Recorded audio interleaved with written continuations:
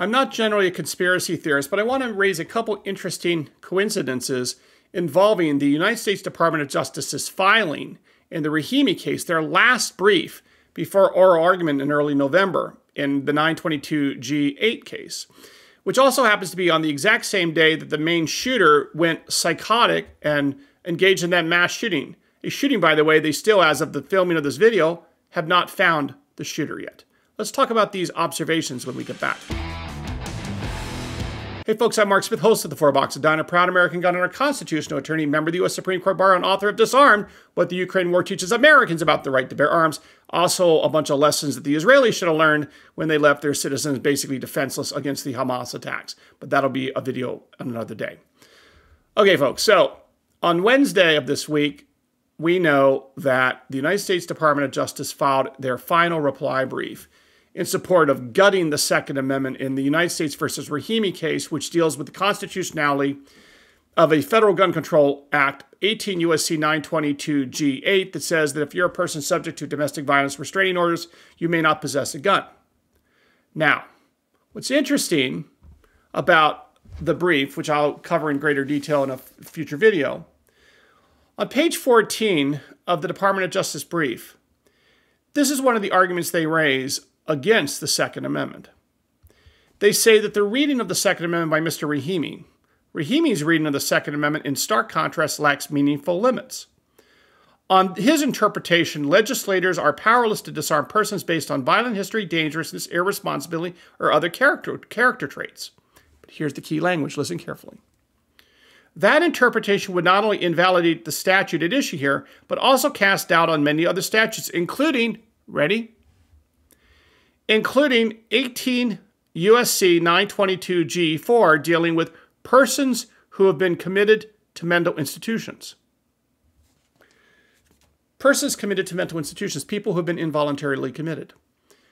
That's true. Under 18 U.S.C. 922G4, if you've been involuntarily committed to a mental institution, you may not possess a gun. You are a prohibited person, like a felon in possession. You can't do it under today's law. That's 18 U.S.C. 922G4.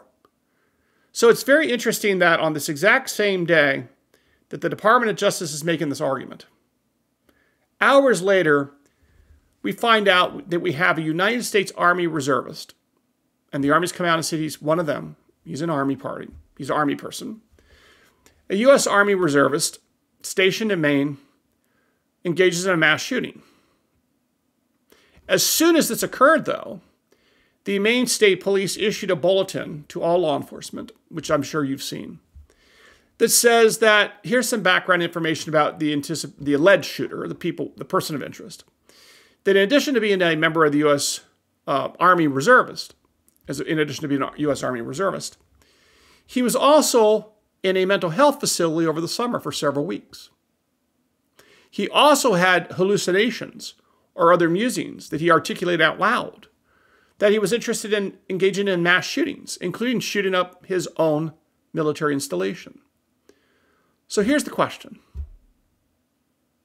How is it possible that the United States government and law enforcement knew that this individual was clearly so mentally ill and such a psychopath that he was put in a mental institution for several weeks over the summer 2023 and then let go? So the question is, what happened here? Well, there's only one of two things that could have happened, both of which points to why we must have our own guns and we cannot trust government to protect us. The first thing that might have happened is that this shooter was indeed involuntarily committed to a mental institution.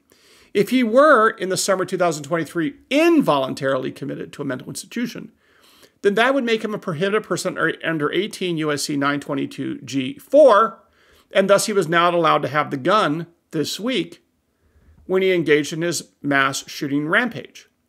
Which proves, of course, if this is all true, what I just said, that gun control laws do not stop criminals from doing criminal things. This is a lesson going all the way back to at least 1764. That's right, 1764. We've talked about that great Italian criminologist, Enlightenment philosopher, Cesare Beccaria, who wrote in 1764 that people that want to commit murder or other terrible crimes will not follow gun control laws. That was understood by our founding fathers before they adopted the Second Amendment, founding fathers including John Adams and Thomas Jefferson, who were big fans of Cesar Beccaria and his work. So that's either scenario one, where this individual was committed to a mental health institution involuntarily, could not possess guns, but again, it demonstrates that this federal law that the Department of Justice is trying to defend in the Rahimi case is utterly meaningless, number one. Or the second alternative is in some ways even worse for the government, but either way, it shows that we cannot trust government to protect ourselves. The second scenario is that this individual, the shooter, was indeed in a mental health institution for several weeks over the summer, hallucinating that he was going to engage in mass shooting, and no one bothered to go out and get him involuntarily civilly committed. Which begs the question of how, if that's the case, how is it possible that the United States Department of Justice, set aside even the Maine and other law enforcement authorities that may be out there, how is it possible that the United States Department of Justice, with a $70 billion budget, could not spare a few bucks to have a lawyer go up to Maine or we head on over there and have a one-day hearing to get this guy civilly committed to a mental health institution on the grounds that he's insane and dangerous. So if the government knew about this and yet they still did not actually go through the process of getting him civilly committed, thus making him a prohibited person under 18 U.S.C. 922 G4 for life, then what is the government thinking? What was the Department of Justice thinking? What were the other government officials involved thinking by not having this guy declared mentally incapacitated, if you will? So either way, it demonstrates that you cannot trust government. Either they will try to enforce laws that are unenforceable against criminals, or they won't even bother to enforce the law, which gives rise to another interesting observation. I actually went out and I took a look at how many times in the history of America, I'm exaggerating a little bit, in the last 10 years or so, has the United States Department of Justice actually enforced the prohibited person law dealing with people that have been involuntarily committed to mental health facilities. Well, despite the fact that in their submission this week, where the United States Department of Justice is going like, do not support the Second Amendment. If you support the Second Amendment, you're going to prevent us from enforcing 18 U.S.C. 922 G4, dealing with persons who have been committed to mental institutions. Don't. It's a critical part of Merrick Garland's ability to protect Americans' lives. Really? Okay, well, that is the hyperbole we see on page 14 of their brief, submitted to the United States Supreme Court in the U.S. versus the Rahimi case. But what is the reality? Well, it turns out, I've looked at the statistics, and I'll put a link to these down below, that between the year of our Lord 2008 and 2012, how many people do you think were convicted of violating 922 G4, meaning that you were mentally, involuntarily committed to a mental health facility and subsequently caught possessing a firearm, which is a crime under that federal statute? 51 people between 2008 and 2012 in total. 51. And between 2013 and 2017, about 45.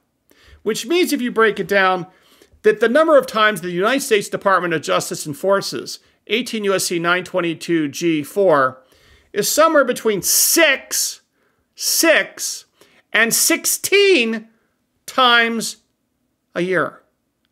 That is like less than, I mean, do the math. It's like non-existent. 6 to 16 times a year, this law is enforced, 18 U.S.C. 922 G4, and you have Merrick Garland here on page 14. Ooh! Help us! Don't protect the Second Amendment. We need this valuable, important public safety tool in 18 U.S.C. 922 G4, the thing that we never actually use. And I think this highlights what happened in Maine. Because either the government knew this guy, they obviously knew he was a psycho because they knew he was in a mental health facility.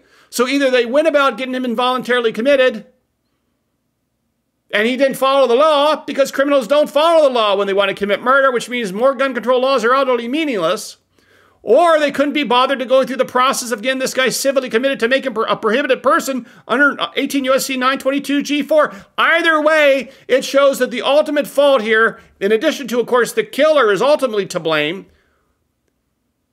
but the related ancillary corollary concept here is that you cannot depend on the government to protect you. No matter how many laws they pass, they're simply not going to be followed by the criminals, and they will only deter and hurt the law-abiding from protecting themselves. And again, as I sit here today, it's been a couple days, they still haven't found this guy, and who knows, he could kill more. It's not like the government's going to find him, I'm guessing. Keep in mind, don't forget that in the famous, infamous Boston Massacre bombing aftermath, where they made movies about the police, movies about Boston police, and movies about, the cops. I'm not nothing against cops or police, by the way. They have a tough job, and I'm on their side. Nevertheless, you make these movies about the heroic cops and whatnot.